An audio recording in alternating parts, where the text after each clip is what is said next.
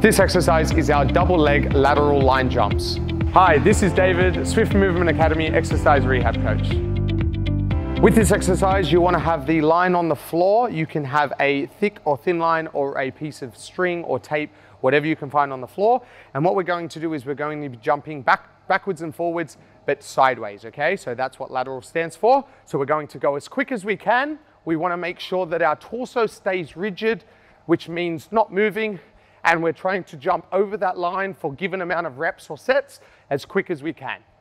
Similar to our double line jumps, we want to make sure that we are minimizing ground contact time, which means as quick as we can off the floor. So we're looking for that explosiveness, and we're looking for that power back and forth as quick as you can.